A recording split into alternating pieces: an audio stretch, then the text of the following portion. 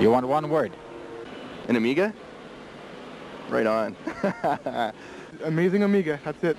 I was going to say awesome, but that sounds like a cartoon. Radical, and it's certainly a radical machine. Awesome. One word? Amiga. Friend. You know, I mean, that's what it means. The Amiga has always belonged to the dreamers.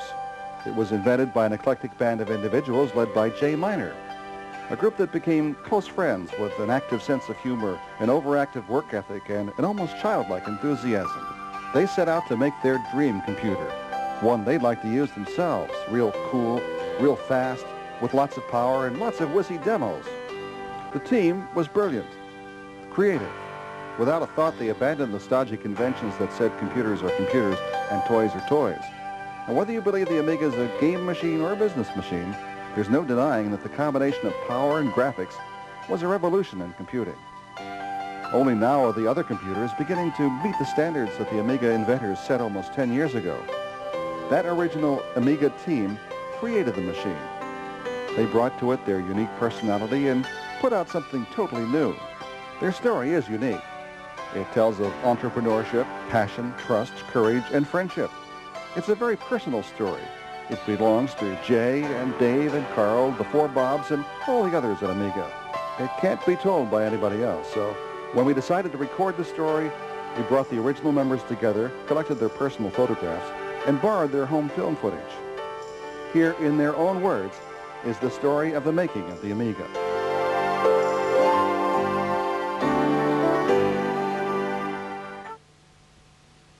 Well, it was in 1982. A friend of mine that I used to work with at Atari came to me and said, "Hey Jay, let's start a new company. I'm tired of this one."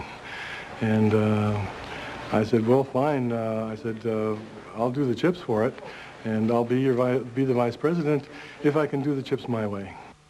My original vision of the machine was as a low-cost entry into the computer field via the video game area.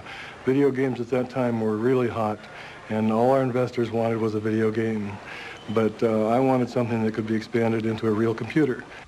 We got a vice president out from back east called Dave Morse, a president rather, called Dave Morse, who was vice president of Tonka Toys, came out to be our president, and started a little company over on Scott Boulevard in Santa Clara called High Toro. And High Toro later got its name changed to Amiga Corporation. High Toro, which is interesting. High meaning big, great, grand. Toro meaning bull. First thing I thought of when I saw that name was lawnmowers. And so I think that when they talked to other people about it, they got the same impression too, that it was a lawnmower company. So they changed it. And Amiga Corporation was what it was when I joined. And Amiga was, they chose the name Amiga because they were looking for something that meant friend or friendly. But in Silicon Valley, there is an extremely high concentration of computer companies, and there's a lot of spying that goes on all the time, and people trying to take ideas from other people and trying to outdo one another. And so it's really important to conceal what you're doing and to, at least to not broadcast around the things that you're working on, especially with the project that we're working on, with the ideas that we had. We thought that we had a gold mine in our hands and that we were going to be able to do something really major with this idea. So we had to hide it as much as we could for as long as we could. And so they set the company up to the real world to look as if it was High Toro and then Amiga Computer, a company that made game peripherals. And the industry said, "What's that new company over there on Scott Avenue?" And they went and they looked with their binoculars in the window and they saw, "Oh, joysticks, no problem, okay." When I first interviewed at Amiga, it was very interesting. I was there to do a game machine. I got hired to work on, the next greatest game machine is going to be the greatest thing. And I'm talking with everyone, and I interviewed with everyone, and I talked with the hardware guys, and I talked with them, and talking with Dave Morse, and he's giving me the spiel, you know, oh, the next greatest machine, and oh, it's going to be wonderful, take the game industry by storm. And then I made my way back to Jay's office, and I'm talking with him to get a feel for the real, you know, what the hardware's really like and stuff like that. And he's got a whiteboard behind him while we're talking. And it's, you know, RAM and CPU and stuff like that. But there's this one little box that comes off in the corner that has KBD PRT on it.